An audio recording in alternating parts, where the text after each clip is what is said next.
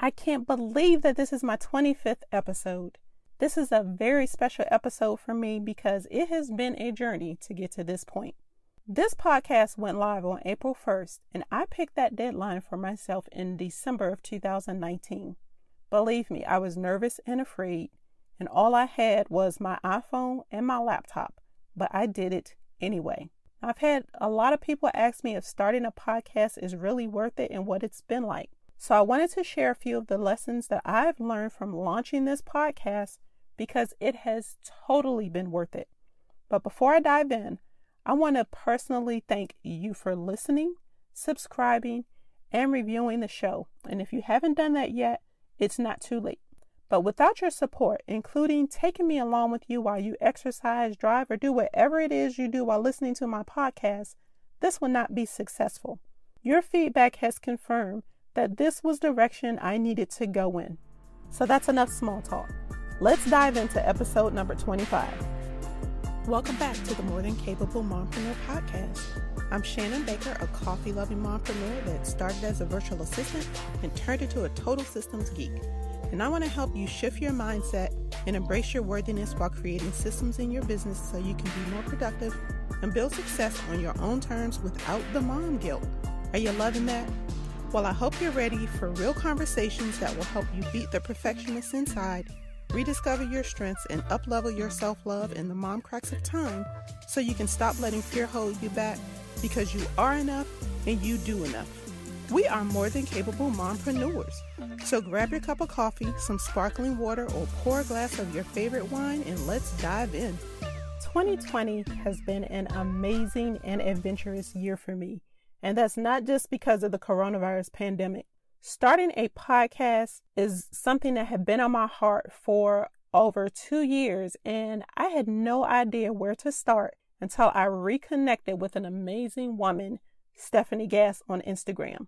So I started listening to her podcast, and I looked into her course, Podcast Pro University. PPU was simple and very easy to follow. So easy, as a matter of fact, that I launched my podcast on April 1st before I even finished the course. And it hasn't taken long for me to see how a podcast really is benefiting my business. When I recorded this podcast episode, I had 720 downloads. Over the past 4 months, I've made the top 202 podcast categories. The traffic to my website has doubled. My Facebook group and my email list grow every single week. And I'm starting to get requests not only to be on other people's podcasts, but also to do trainings inside their Facebook groups. So since I'm in total control over this podcast, that's why I decided to celebrate this milestone by sharing the 5 lessons that I've learned by hosting the More Than Capable Mompreneur podcast. So lesson 1 that I've learned: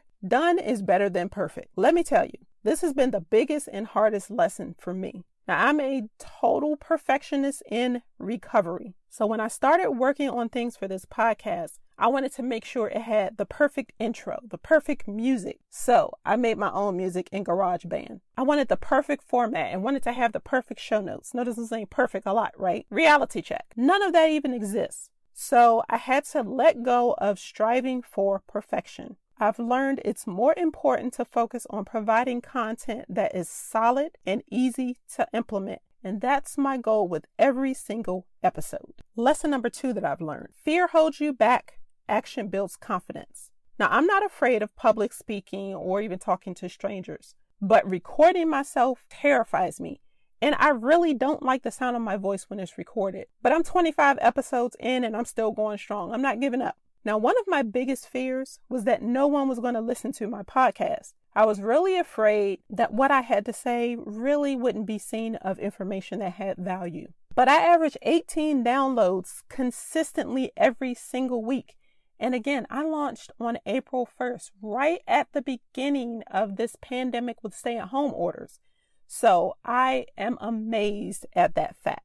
Now, that may not seem like a big number to some, and honestly, that doesn't bother me because it's a big number to me, because that means that 18 listeners deem what I have to say is valuable, and they want to hear from me every Wednesday, which is when my new episodes drop. Not to mention, I've made a number of new connections on Instagram. I have new members in my Facebook group. They let me know that they listened to the podcast first, and then they decided to connect with me. That has been totally mind-blowing for me to know that women are listening to me.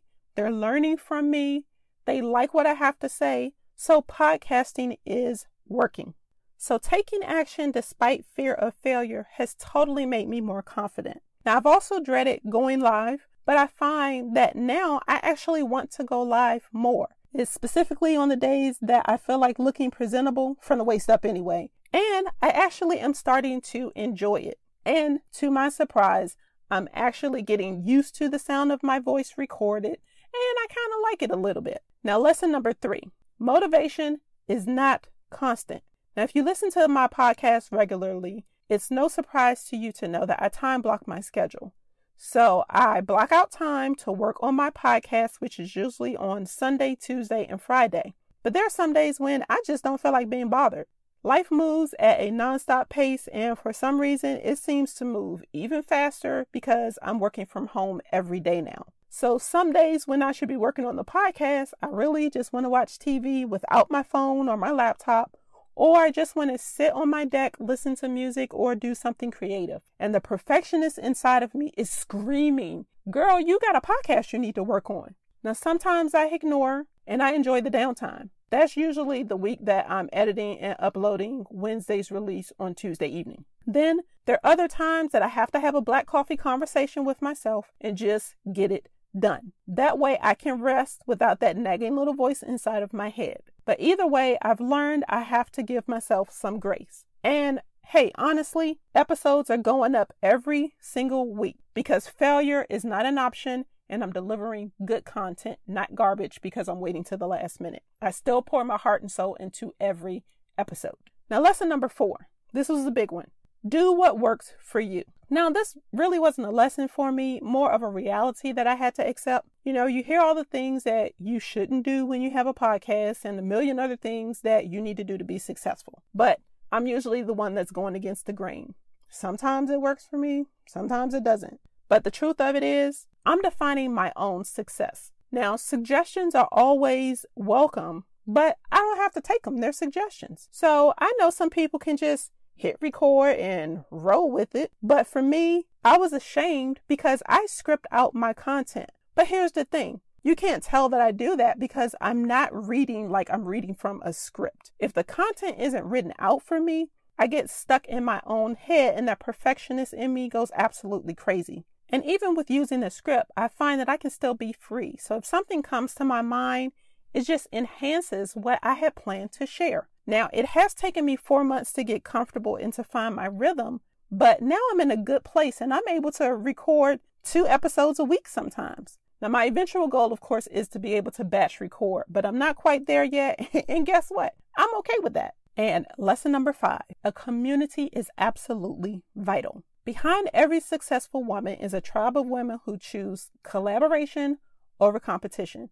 And that's exactly how I view the ladies inside of the More Than Capable Mompreneur Facebook community. And yes, I say community, not group. We are a small but mighty group of busy fempreneurs. They give me great feedback. They help me generate new topics for podcast episodes. They've encouraged me to go live, which is why I like it a little bit more now. We troubleshoot things with each other. We support each other. We encourage each other. It's a very creative and supportive community. And let's face it, we need this because we don't necessarily have a husband that has an entrepreneurial mind. At least I know mine doesn't. So I can't bounce ideas off of him. So I brainstorm with the ladies in that group. I bounce ideas off of them, which then helps me get clarity. With their support, I feel empowered and excited as I grow my business. I become a better podcaster. It's actually become a simple form of self-care for me.